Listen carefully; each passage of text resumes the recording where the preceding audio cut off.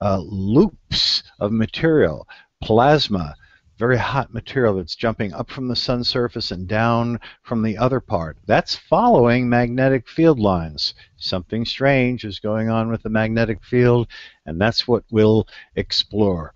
So without any ado, let me introduce Matt Francis of Prescott Observatory. Good to have you here, Matt. Thank you, Bob. I always enjoy these shows. I'm glad to be a part of this public awareness program. Great. So again, as we look live here at this image, I'll tell you a little bit about Slooh in a moment.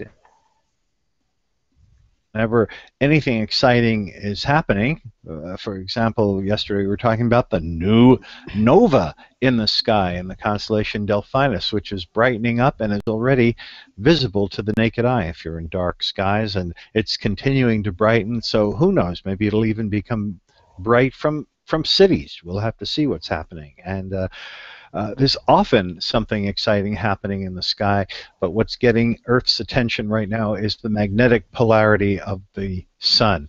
These are live images from Prescott Observatory solar telescope of the sun changing its orientation. Let's look at a little graphic showing that. First of all, this is from a NASA-produced graphic showing how the field of the sun goes from north up to south up, and when that happens, everything that's north or above the equator of the sun, which used to be one general polarity, has changed to the other. And what also happens within that are sunspot groups reverse their polarity, so that within a spot where usually as the sun is rotating, you can see that sunspot on the left, by the way, in this live image from Prescott Observatory. See that storm? Well, often they come in twos or threes, and the leading spot as the sun rotates, sun takes about a month to make one spin, the leading spot is one polarity, positive or negative, and the trailing spot behind it is the other polarity. And then in the opposite hemisphere of the sun, that's reversed. What else are we seeing here? Matt, what are we looking at? So we're looking at the eastern limb of the sun. So the sunspots that we see, the one to the left, is coming into view, and in the next week will be directly facing Earth. And we also see the lighter areas, the faculae, where magnetic currents are weaving their way in and out of the canyons created by the granules on the photosphere. It's fascinating. Faculae is a word from the Latin meaning little torches, because early observers like Galileo thought that it was almost as if someone were carrying around little torches on the sun. Of course, the sun is one giant torch, that's for sure. Back then, they could not figure out what is making the sun shine. If it were entirely a lump of coal, it's been calculated that it would burn itself out in just 2,000 years. And once we knew that Earth is a lot older than that, and the sun is a lot older than that, we had to go back to the drawing board. And it wasn't until 1920 that Arthur Eddington, the British astronomer, figured out that it is a nuclear process, that the sun in its core is converting hydrogen to helium, and in doing so it's converting mass to energy, just the way Einstein had said shortly before that in his 1905 and 1915 theories, that the sun actually changes bits of its body into energy, and in the process loses 4 million tons of itself every second. Meaning that if you weighed the sun, if you had a giant scale, the sun actually weighs 4 million tons less every second. It's pretty amazing. So our live image from Prescott Observatory. Let's show you another picture, a color image, while Matt repositions the telescope. Oh, look at this. Look what we're looking at now. My goodness. Matt, you want to tell us about it at your telescope? Sure. This is currently the largest sunspot visible to us right now. So you can see there's I think you can see exactly what you were talking about, Bob. There's actually a pair of sunspots. There's the large one on the right, and then there's faculae in the middle, and there on the left, a much smaller, dimmer sunspot of opposite polarity. Now, of course, we can't see magnetism, magnetic polarity, but if we could, we'd see that if it were a magnet and we dropped iron filings on it, it almost looks like that's what we're looking at.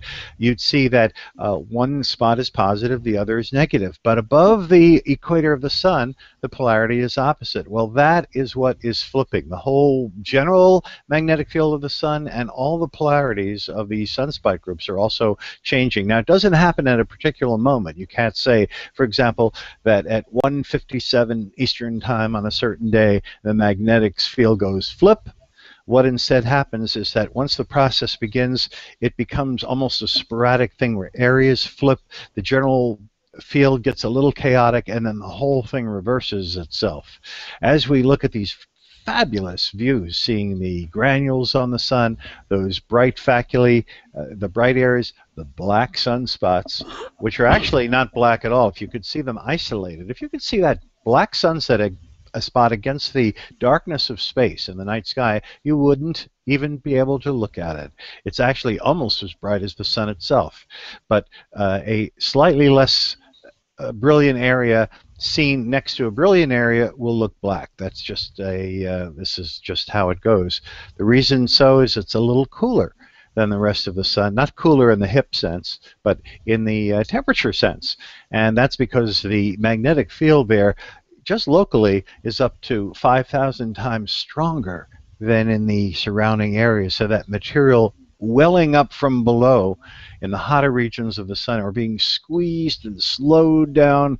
Slower means cooler, and that's why we get these black sunspots. They're really centers of intense magnetic activity, storms in a way on the sun, and the number of sunspots correlates with the amount of activity that the sun has, and this affects Earth. You know, Bob, you were mentioning, speaking of storms around the sunspots, and you were mentioning the difficulty in predicting such things.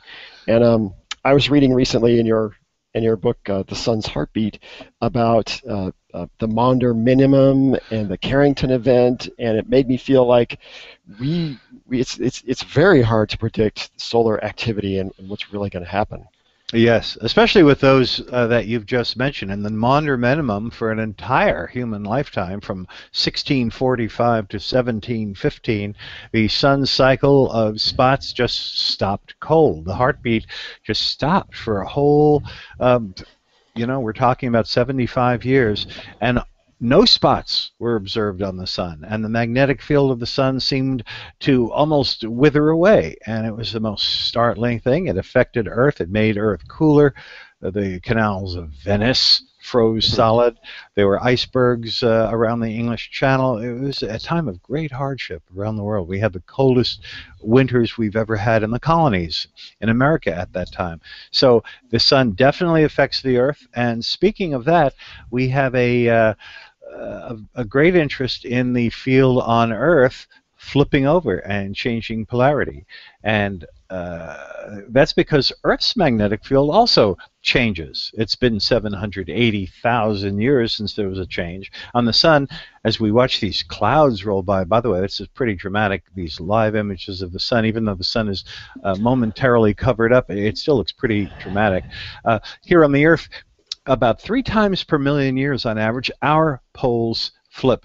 Now, it's been 780,000 years, so we're quote-unquote overdue, but these magnetic polarity reversals, each one of them is called a chron, and a chron can last for as little as 50,000 years or as long as about 50 million years. So they're irregular also, and we've known of over 100 pole magnetic polarity flips on the Earth throughout history. Easy to tell them because when lava or magma comes up from volcanoes, when the rocks are still molten and they contain any metal, as soon as it cools to what's called its Curie temperature of 1414 degrees Fahrenheit, as soon as that happens, all the iron in the rocks align with Earth's magnetic field. So by digging down and checking out the alignment of these little iron particles in rocks as you look through the geological record, we can see how Earth's magnetic field was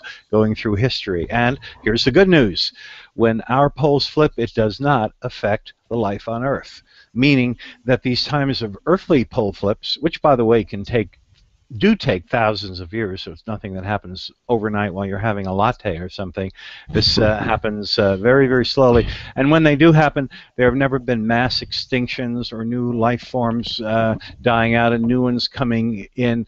So it's quite clear that when the earthly poles flip, it does not harm us. In fact, the new thinking is that we always have some kind of magnetic field, even if the general poles aren't there the way they did. Temporary poles are set up, and they kind of flicker back and forth, but nothing bad happens. And nothing bad happens with the sun either, because this happens every 11 years on average. The current one is really odd because we've just finished the oddest sunspot cycle in the life of anybody now alive. Instead of 11 years, it's taken 14. The sunspot minimum in 2006, 7, 8, and 9 was so low, so deep, that nobody, again, alive has ever seen such a deep, total absence of spots. And because of this, some think, that's why global warming has not proceeded the way logic tells us it should have. In other words, temperatures wide have plateaued, and so the sun really does affect us. What are we looking at now, Matt? Actually, we're looking at a cloud. The cloud has moved. Oh, I'm sorry. We're looking at, I see you have the sunspot up, Pat. Yeah, so this is, again, that largest sunspot that I was showing live a few minutes ago before a giant cloud slid in front of the sun.